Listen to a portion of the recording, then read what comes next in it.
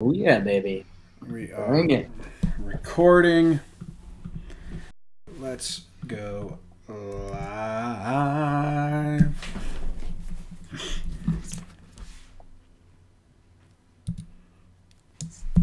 It is. Can you talk real quick? Let me check your levels. Hello. It is Zappada. Should be good.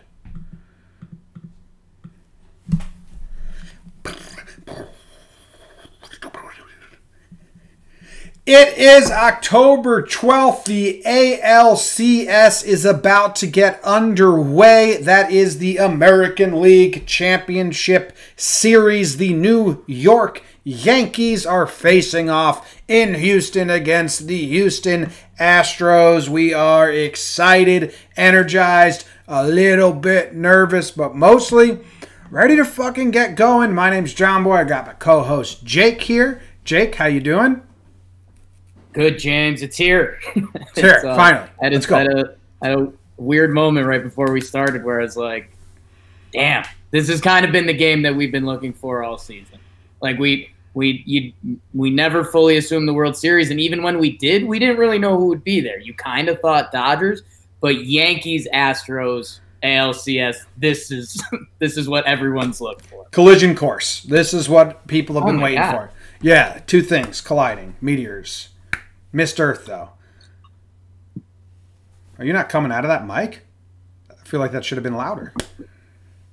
This is very gentle tap. Good hands. Got to have good hands today. Gentle of you. All right, we are on the main channel today, John Boy Media YouTube. So if you are not familiar with the pregame shows, you don't know what this is, we do these before every game during the regular season. We've done them all throughout the postseason. They're usually on our Talkin Yanks YouTube channel. I'm going to put it in the chat right here. Everyone, go subscribe to that channel if you're a Yankees fan. If you're interested in the pregame shows, the rest of this series will be on that channel, but we like starting it off. We also, if you don't want to tie up your screen and watch Jake's ugly face and my ugly face, you can get it on any podcast app. It's its own show, Talkin Yanks pregame show. We got a 1-0 lead in this game, Jake. Wayno just gave up. Enough of the goddamn pleasantries. Okay. Let's get into it. Yankees versus Astros. Greinke versus Tanaka. Who speaks more English, Tanaka or Greinke? Ooh, that's a good question. Easily Tanaka. Yeah, I think if you go by press conference, I think Tanaka says more words in English than Greinke. In the past 5 years, Masahiro Tanaka has spoken more English than Greinke. Good job. In a total curveball, I think Greinke's speaking more Japanese than Tanaka. Yeah. Yeah. He seems like he'd be super into sumo. Greinke feels like he's a guy that has a Japanese hobby. Like he's really into Japanese game shows or something. That's like his one weird quirk. Yeah. He's deep into the sumo tournament scene. Yeah, I could see him liking that. And just dropping it casually. Yeah. Like, oh, you think Yomiuri's going to win tonight? Springer's like, get away from me, dude. Why'd we trade for you? Who are you? What? Anyway. Are you nervous, Jake? Do we have to do this now? What do you want to start with? Yeah, no, let's do this. I'm nervous. It's not bad nervous. I've been holding off an obnoxious tweet all day. It's October 12th, and today is the first playoff game the Yankees could lose, and it wouldn't be a surprise. So a shot at the Twins. We're done with those. We've moved on. It's a little bit of a shot at the Twins, but it's also crazy, man. I mean, we're almost halfway through October, and we still haven't had that, like, playoff feeling yet, like the Nats being down late to the Dodgers or anything like that. I'm feeling good. I believe in the lineup. I believe in the pitching for the Yankees. And if you're Houston, you're doing the same unless Donald doesn't look good today. Yeah. So let's do the lineups right away.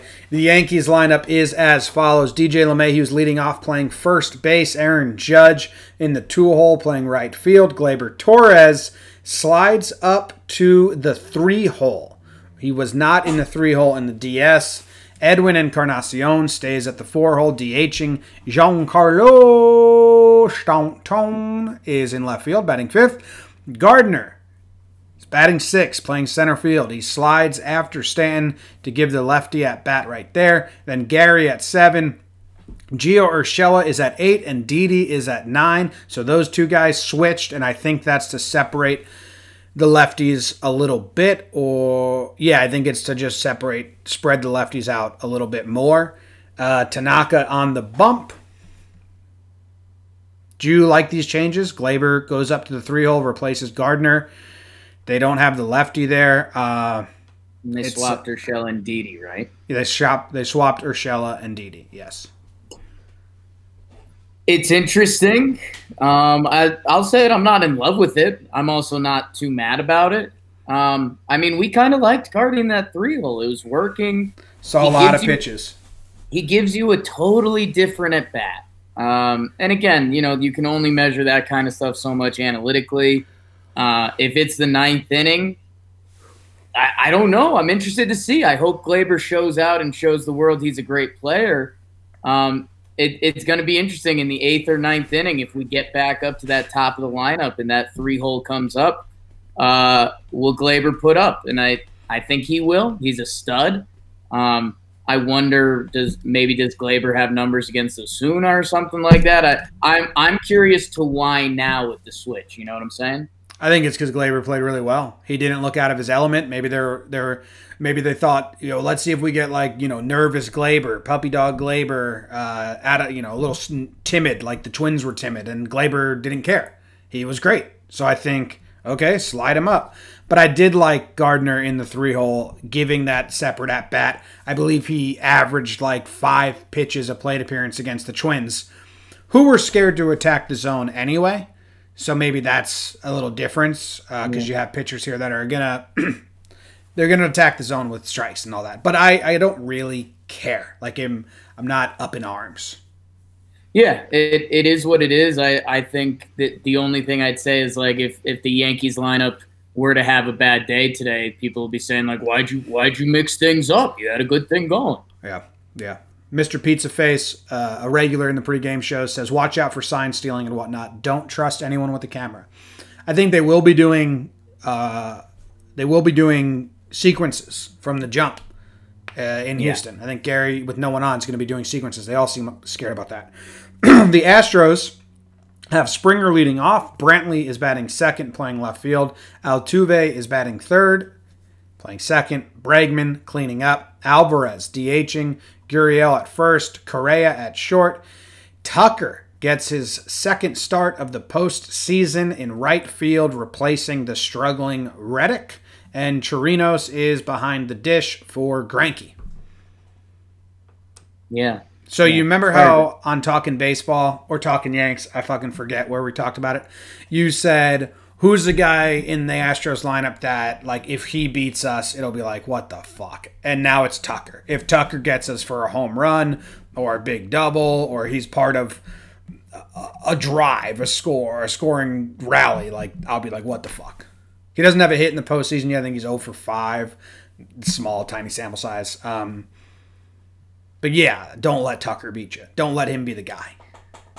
Yeah, and if you're not familiar with Kyle Tucker, 22 years old, he had 72 plate appearances in the regular season, only 22 games, so he's still pretty green to things. He is a pretty big time prospect for them. Coming into this year, he was number 8 by MLB, 12 by Baseball America. 22 years old, January 17th, my sister's birthday. Hi, wow. Renee. Squeaky chair. So yeah, he'll be interesting to see because I know I think in theory he can provide more than Reddick. I think what we're seeing from these two teams right now is that they're ready for this heavyweight matchup too, and it's not. They're kind of getting away from what's safe. Brett Gardner batting 3-hole and slapping the ball around and having good at bats has been pretty safe and good for the Yankees. Josh Reddick is pretty safe. You know what you're going to get in right field. He's going to give you some energy, he'll give you some at bats, not the results. He's been an easy out.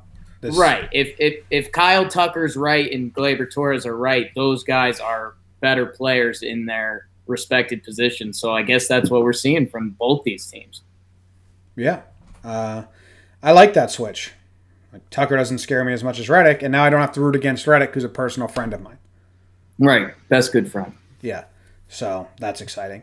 Tanaka on the bump, Greinke on the bump. I know that you're pretty excited. It is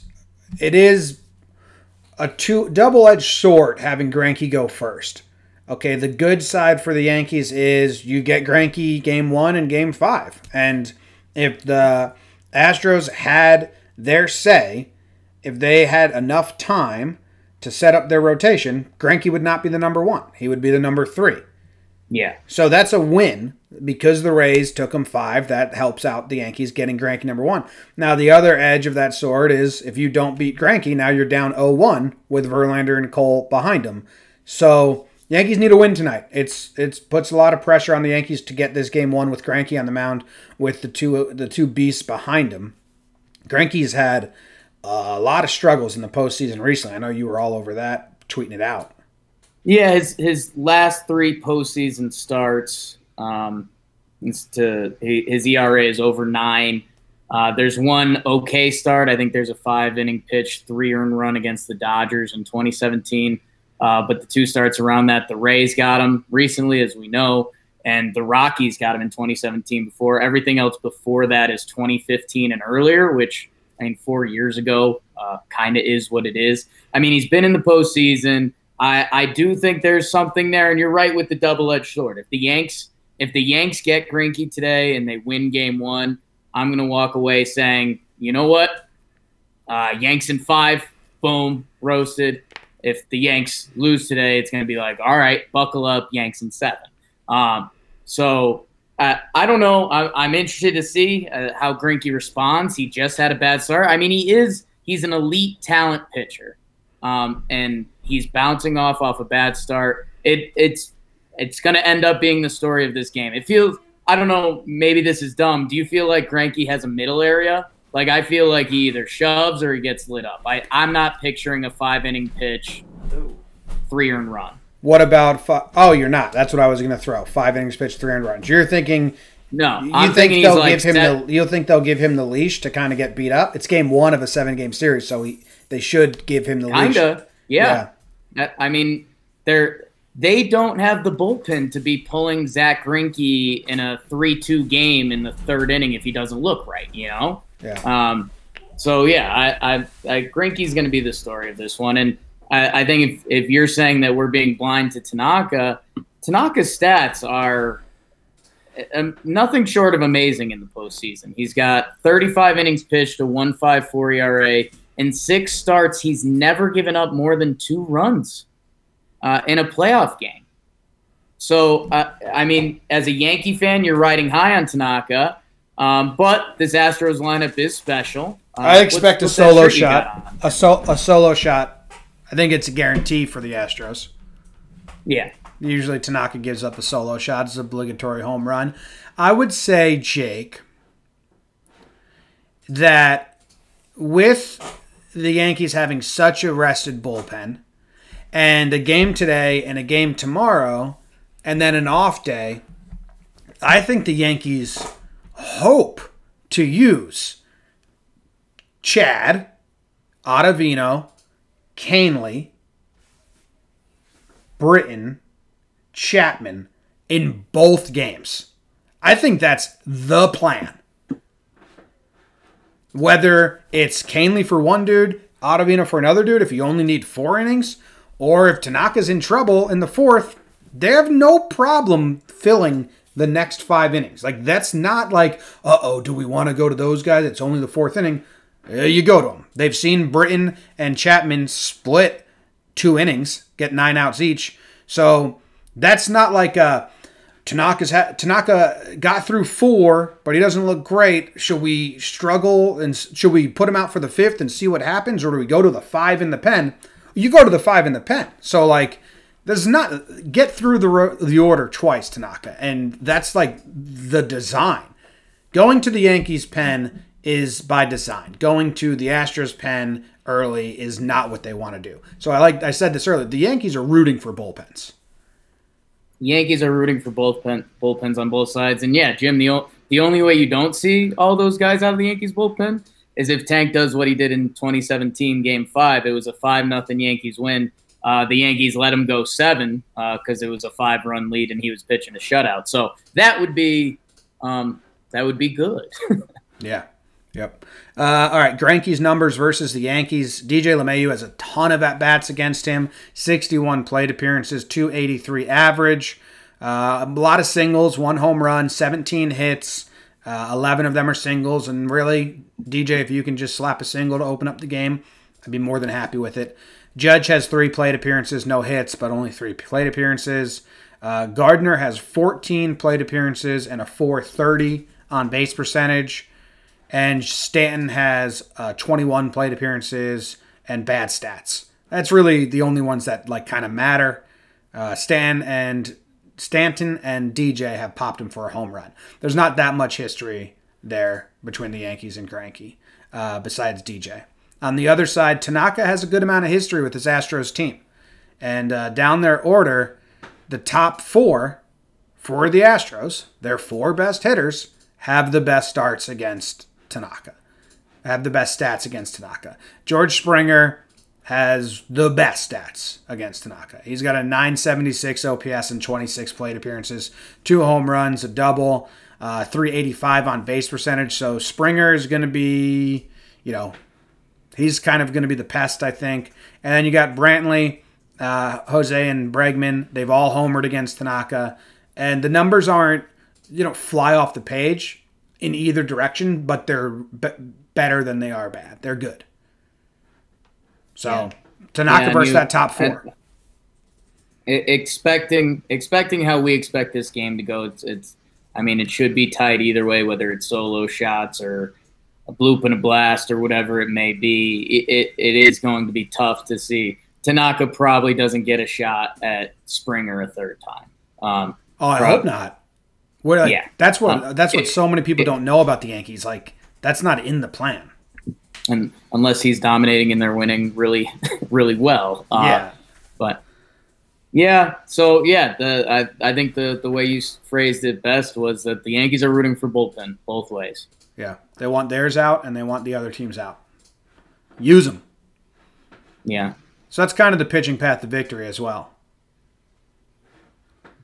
Yeah. Do you think there's a guy here? Like, all right, so CC and Alvarez. I think that might be a thing. You don't think it's gonna be Canely? Depends what inning. Yeah, I think Canely. If they need a lefty to come get Alvarez, I think Canely. Later in the game, Canely or Britton. Earlier in the game, it'd be CC. That scares me a little. First time happening, but go CC. We'll see. You think Ottavino's got a guy pegged like Nelson Cruz? Like this is going to be your guy? Bregman? Altuve, Bregman? I think what they have circled, and it depends how good he's going to look this series, is that Altuve, Bregman back-to-back. If Ottavino can be sharp and throw strikes and get those righties, that's a game changer, but he looked... I think today they probably give him Altuve and Bregman.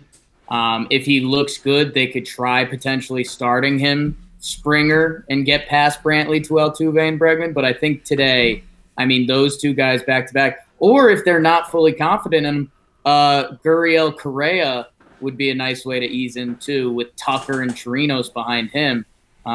There's a couple decent windows here, and that was something you and I stumbled into yesterday. Adam Ottavino is definitely an X factor in this series because they're righties.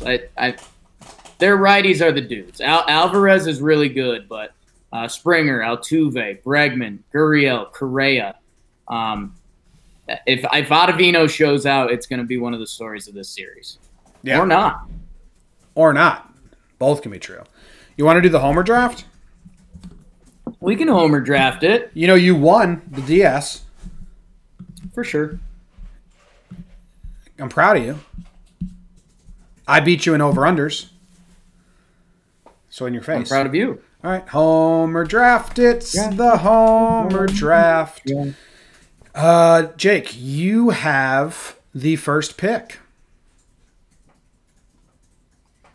And the only reason you won last one is because I chose Glaber out of turn, and then you snagged him from me. So you made a pick.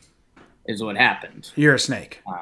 You made a pick, and a bad one. You're a slithering snake. Are we going to twist the rules a little bit? Because, I mean, 7-game series. Are we going to have to figure it out as we go? Can we pick everybody twice or something like that? I think you can't pick someone twice until you picked everyone. Okay, that's fine. All right. Then with my first pick in the Homer draft, give me Gleyber Torres.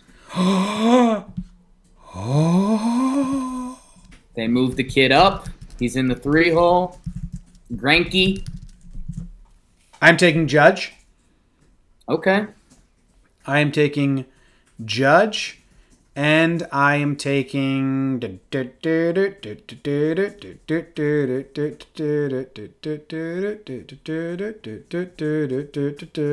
am sitting at the diner as he fills up my coffee. I'm gonna take Gary, Judge, and Gary. Ooh, like that, Gary. The return to Houston. That's fun. I'm gonna go Giancarlo Stanton. I think a lot of the story will be Gardy sliding down. 5-hole Stanton, man. He's got a homer off Greinke.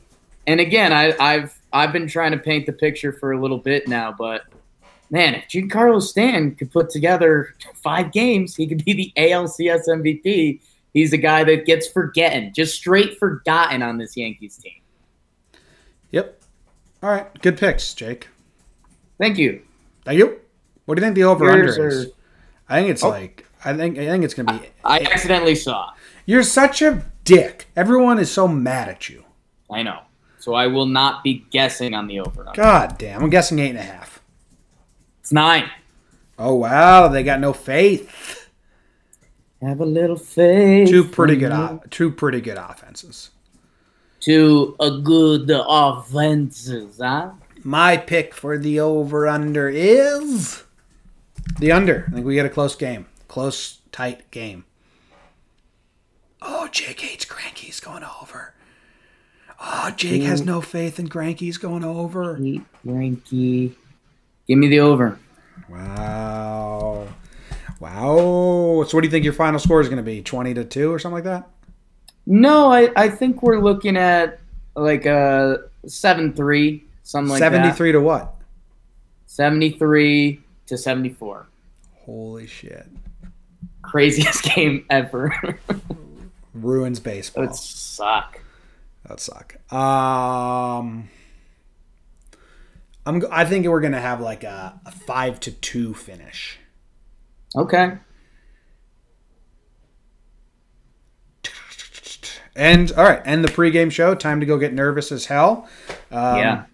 Gonna be a good series, man. I hope the games are close. I'm confident the games will be close. I'm not cocky. Think it's gonna take good baseball from both sides. Mistakes may doom you in this one. Yankees could have played the Twins blind. It does sound so lame, but I was going through that today. Like, you want someone to win these games and not someone to lose these games. Like, that sounds so lame, but like... Well, the Rays lost 2 games against the Astros. I mean, not really, but that dropped pop-up early on that allowed 2 runs to score in the DS game 1. Like, come on, Rays. And then Glass now tipping his pitches. I mean... Yes. Like, what... I mean, come on, Rays. Put together a better effort. They had 2 things in their losses. I was like, dude, you could have been better, Rays, but you just shot yourself in the foot by being dumb. So I hope the Yankees don't do that. The pop-up game, I mean, they were already losing, and you can only point at it so much. It's more so embarrassing. 2-0 in like the 3rd or 4th inning. Yeah, they would have had a much better shot to win the game. And then they scored too late. Much different outcome if they don't drop that pop-up. Yeah. Just a closer, more outcomes. Well, no. The game would have been much different. I don't think the outcome. I'm not saying it's guaranteeing they win or lose, but it's a different game down the stretch. Yeah. Would you drink from Tuck Everlasting if you could? What's that? Would you drink from the Tuck Everlasting if you could? No. No interest? Waiting for it to end. Wow. You want those to be your final words? Say it again. What are your last words, Jake? Best baseball series of the year, baby. Peace.